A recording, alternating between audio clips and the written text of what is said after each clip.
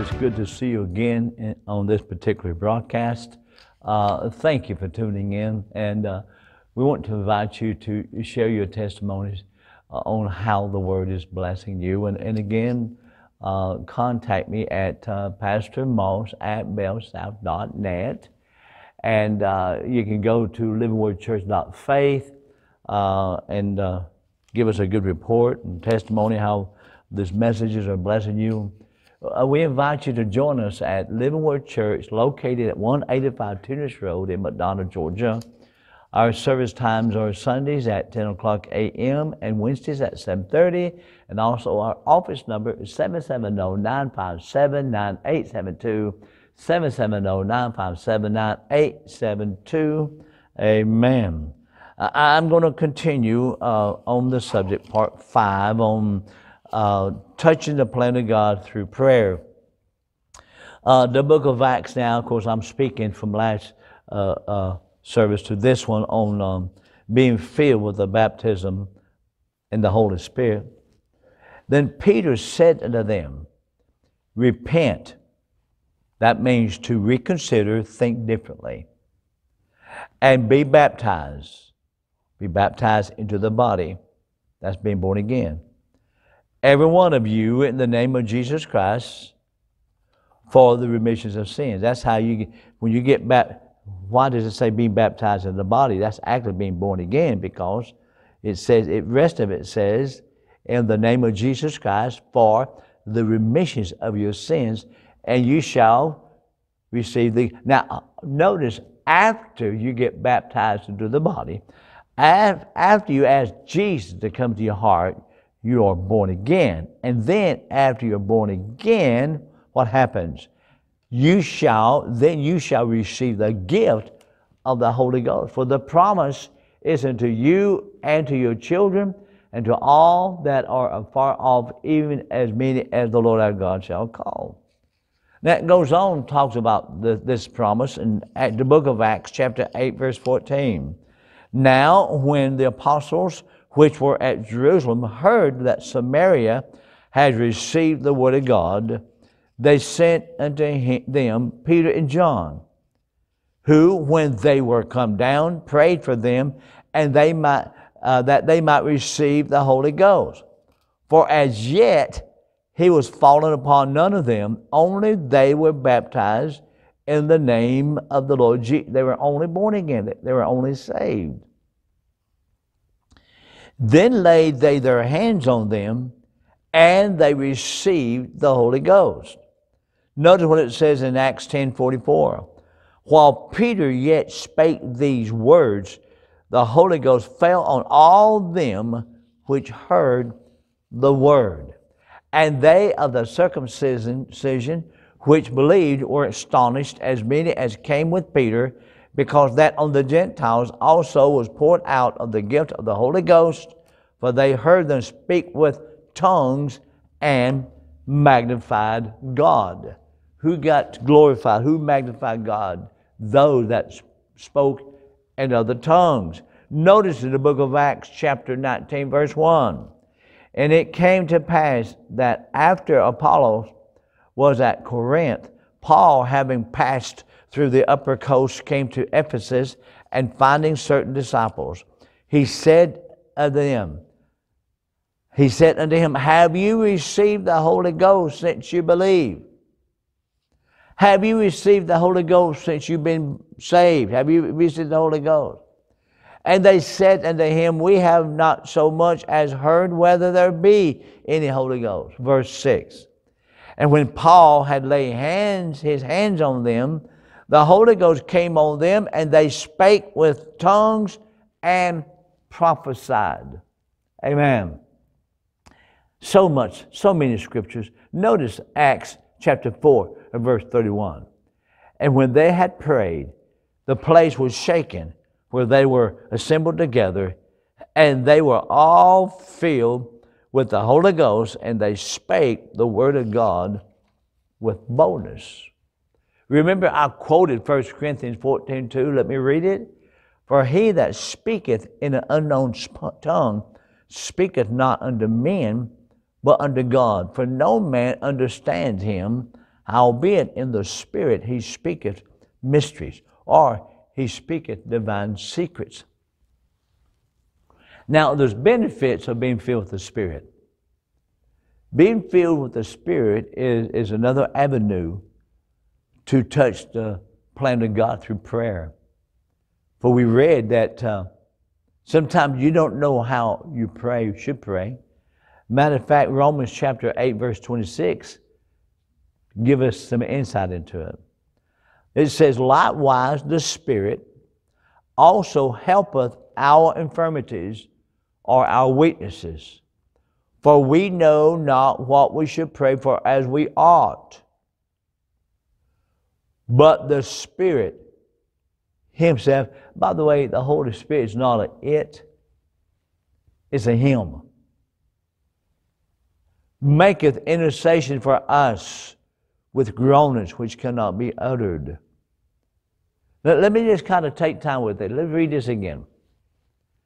Likewise, the Spirit also helpeth our infirmity, our weaknesses. For we know not what we should pray for as we ought, but the Spirit himself maketh intercession for us. If you do a study on that, it says the Spirit himself holds a conference with the Father. When you are praying, when you're not praying the Holy Ghost, we don't know what we're praying. But the Holy Spirit holding a conference with the Father about what you're praying for. With groanings which cannot be uttered. You are expressing something that is too deep to be said with words. And he that searcheth the hearts knoweth what is the mind of the Spirit, or knows what is the plan of the Spirit, because he maketh intercession for the saints according to the will of God. See, sometimes we don't know how we should pray, but we have a helper inside of us. We need a helper. It's like, let's just, as a helper, he helps us to pray. Let's just say that you have a baby grand piano, and you need to move that baby grand piano to the other side of the platform. But that piano's too heavy, you just can't move it. So you get 4 or 5 other guys. You don't want to roll it. You want to carry it. And you get 4 or 5 other guys. They go over there, and all of you gather around the piano, and you pick it up, and you carry it to the other side. They're there to help you. You're not doing it. They're helping you carry that piano to the other side. Well, when it comes to the Holy Spirit, the Bible says that he helps us. Likewise, the Spirit also helpeth our infirmities, our weaknesses. For we know not what we should pray for as we ought, but the Spirit himself maketh intercession, holds a conference with the Father, with groanings which cannot be uttered. You are expressing something that is too deep to be said with words. And he that searcheth the hearts knows what is the mind of the Spirit, because he makes intercession for the saints according to the will of God. See, through prayer we can stand in the gap for others. Through prayer we can stand in the gap for others. You know, not only praying in tongues, and I want to encourage you to go through all the scriptures I gave you, study them out. Ask God to reveal the revelation to you. And I guarantee you too will be blessed. You know, everything we do is by faith. Let me say this. I was raised in a church that didn't quite understand how to receive this precious gift. They would come and lay hands on you. You say, I want to receive this gift of the Holy Spirit, speaking of the tongues. And then they will come lay hands on you, and my goodness, one's on one side saying, let it go, speak it out. And I was a young man. I wanted to receive the baptism of the Holy Spirit. I heard about it. I want to receive. And I went down front, and I thought you had to go down, Terry, and they all gathered around me. Oh my goodness, it scared me. It scared me. One put their hands on one side and just begin to shake you and grab you and say this and say that and say this and say that and I'm not responding because it was a mass confusion. It was a mass confusion. And one said, just say this. Say bless me, bless me, bless me, bless me, bless me, bless me. Thank you, Jesus. Thank you. I mean, just saying all these kinds of things and it just I'm not getting nowhere. I'm a young kid, but it just didn't feel right. And I can tell the pastor of the church was kind of getting irritated with me because I wouldn't respond. And I would never forget this as long as I live. I'm a young kid. In the midst of people praying, he bent over and whispered in my ear, and nobody could hear except me. He said, "What are you, Baptist?" First of all, that was out of order. What he did, he downed the Baptist. You don't talk about the Baptist. You don't do that. You don't criticize no denomination. And when he said that, "What are you, Baptist?" It upset me. So he told this guy, he said, "Go with him on the front row and kneel and pray with him." So I went and knelt down. Other guy knelt down beside me. Wanted to coach me into receiving. And I'm telling you right now, this is kind of crazy, but I'm telling you. He said, "Say this with me." I started repeating what he says. Kana, the Kana, Kandana, Kandana. I mean, just some crazy things. Say this. So I was repeating everything he said. He jumped up. He got the Holy Ghost. He got the Holy Ghost. And I had not received the gift of the Holy Ghost no more than I just landed on Mars. It's crazy. And I grew up as a teenager. I never did receive the baptism of the Holy Spirit. They didn't know I didn't know how to get filled. All but thank God, I found what the Scripture says, if you then, being evil, knowing or natural, you knowing how to give good things to your children, how much more shall your Heavenly Father give the Holy Spirit to them that ask Him? And then I got a hold of Mark 11:24 through Brother Hagin. What things soever you desire when you pray, believe that you receive them, you shall have them. Well, I know the Holy Ghost is not a thing, but I want to receive the baptism of the Holy Spirit. I will never forget this. When my wife and I got married, I got baptized in the Holy Ghost after that, because by that time I learned how to receive it. So this is how I pray. So simple. I pray this so simple. She was out someplace, went out on an errand, and I'm at the house by myself. So I decided, you know what? I'm going to be filled with the Spirit today. So I said, Father, you said in your word. See, remember, he said, put me in remembrance. I said, Father, you said in your word, what things soever you desire when you pray, believe that you receive them and you shall have them. So it works with healing. It works with finances, anything. Faith works. Everything you do is by faith.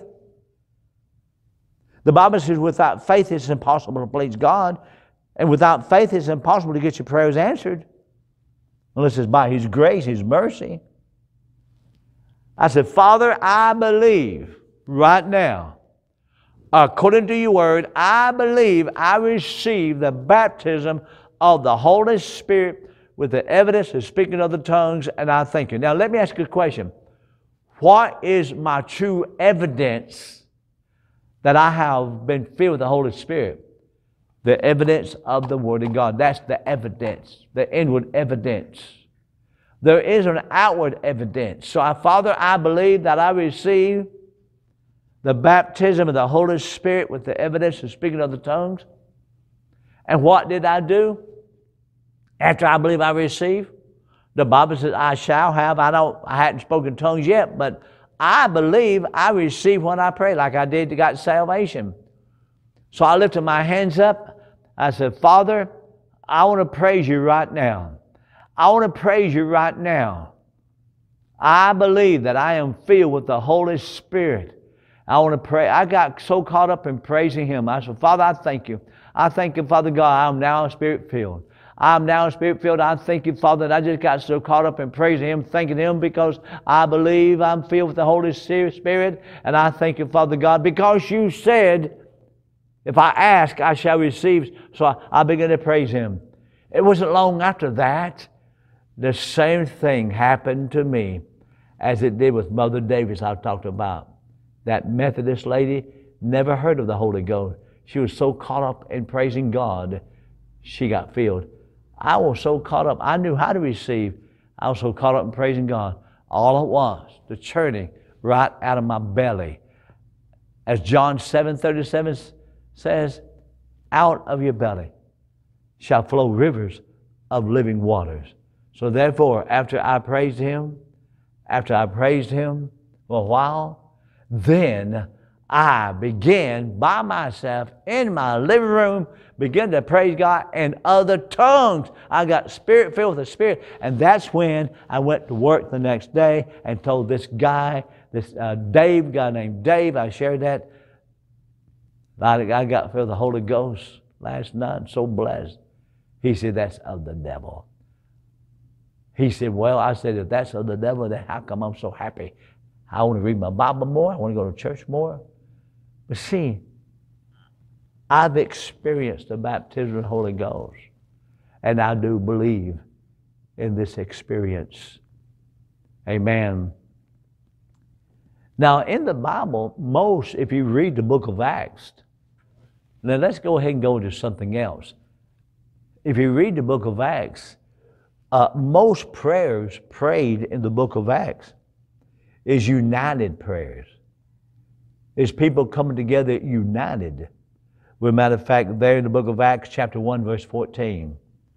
These all continue with one accord in prayer and supplications with the women and Mary, the mother of Jesus, with his brethren. They all continued with one another in prayer. Something about being together in a group of people to pray. The book of Acts, chapter 4, verse 23. And being let go, they went to their own company and reported all that the chief priests and elders had said unto them. And when they heard that, they lifted up their voice to God with one accord and said, Lord, Thou art God, which has made heaven and earth and the sea and all that is within. They all heard that. They lifted their voice to God in one accord. Amen. You know, prayer should be when God looks down on earth, He sees a mirror which reflects His Word back to Him.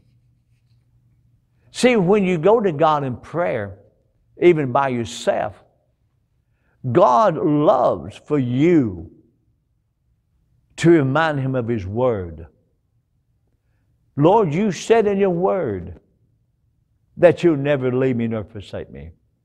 Lord, you said in your Word that you took my infirmities and buried my sicknesses. See, you're praying. You're talking to Him. Lord, you said in your Word that you raised me up far above all principalities, powers, might, and dominion. Lord, you said in your Word that you gave me this authority to tread on serpents and scorpions and over all the power of the enemy. Lord, you said in your Word that you sent your Word and healed me, that you said you will restore health unto me, and you'll heal me of my wounds. See, when you get full of the Word of God, then you can go to God in prayer. See, if you don't know much Word, when you go to God in prayer, the conversation won't be, you pray so much unbelief. If you don't know much word, you go to God and say, God, if it be your will, heal me. I don't go pray that, God, if it be your will, heal me. No. He's not willing that any should perish with sickness and disease. He's not willing that any should perish with going to hell. No. But when you know how to pray, you learn how to pray. Teach us to pray, Father. Teach us to pray. He's not saying go pray our Father which is in heaven. No, that's fine. That's good. But pray the prayer. Pray prayers in the Word of God. Go to Ephesians. Pray the Ephesians prayers. But the more words you get, the more you know how to pray. You say, Father. See, you can touch the plan of God through prayer. Go to God with praise. You know, prayer and praise, they go hand in hand. I'm talking about prayer. A man many years ago, he wanted to watch the eagle to see what an eagle would do in the midst of the storm. He said the first thing the eagle did as he was watching this eagle, when an approaching storm is coming, this eagle, the first thing he did, he went to the highest branch of a nearby tree. He went to the highest branch, number one. He went to the highest branch of a nearby tree. Number two, he faced the storm. He didn't run from it. He faced the storm. Number three, he lifted up both of his wings. And number four, he waited. And when the storm came in, the wind blew, he flew above the storm. He compared that to you and I. What do you do? Storms of life will come. That's why you need to know the Word of God inside of you. What do you do? When you see a storm rising up, coming towards you, make sure you're in the tallest branch of a nearby tree. Why? To be established in the Word of God. Be established in the Word of God. Number two, you look the storm right head on. You're established in the Word of God. You look the storm right on. Then number three, you lift up both wings. One wing represents prayer. The other wing represents praise. Praise finishes what prayer has started. And then, not by might, you're patient. Not by might, not by power, but by my Spirit, saith the Lord. So the eagle is established in the nearby tree, the highest branch of the nearby tree. Number two, he lifts both of his wings, prayer and praise. Number three, he faced the storm. He's patient. And this is where most people fall out of the tree. They're not patient. You've got to put your trust in God. The Bible says in Luke chapter 18, verse 1, that men ought always to pray and not to faint. Men ought always to pray and not to faint. Fainting is when you lose consciousness. When you lose consciousness, you don't know what's going on. It's like a wedding. Like the groom, the bride, they're going to get married all at once. Maybe the groom, he just faints. He loses consciousness. You don't know what's going on. He's out. He's out. But see, a lot of people, if we don't pray, you'll faint. You'll lose contact of what God is doing. You don't know what God's doing because you haven't been praying. You haven't been spending time with Him. You haven't been spending time with Him, so therefore, you lose contact with what God is saying. Men are always to pray, not to faint. One translation says, it is necessary for people to always pray and never give up. Don't become weary in well-doing, and pray and never give up. What does it mean to faint? It means to lose heart, give up, become feeble or weak in mind and body, tired, exhausted, and discouraged. If you lost heart, you give up, you become feeble, weak in mind, body, tired, exhausted, and discouraged. Maybe you become critical, judgmental, and could it be you have not been spending time with God? Spend time with God. He'll change your attitude.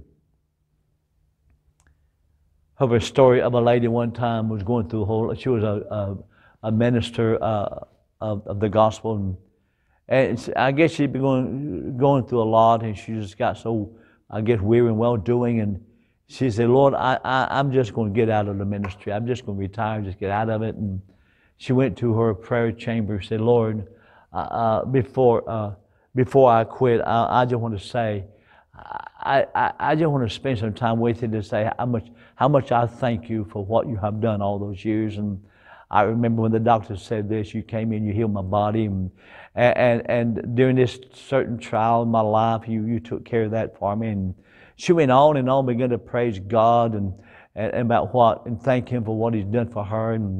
And she got so excited and praising God. She said, oh, Lord. She said, I'm not going to quit now. No, I'm going to keep on going. I'm going to keep on pursuing you.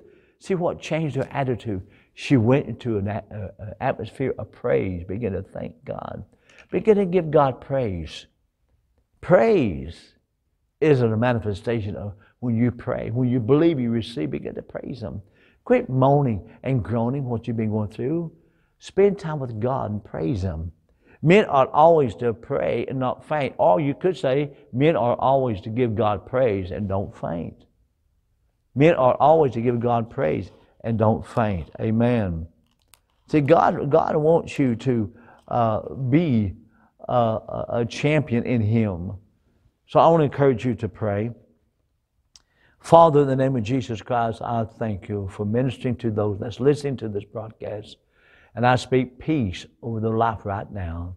I bind the spirits of discouragement, oppression. Take your hands off of them right now. I loose them in the name of Jesus. They're free. And Father, I thank you right now. Stir them up right now as they come to you and spend time with you. Father, we give you all the praise, all the glory, all the honor for what you've done during this message.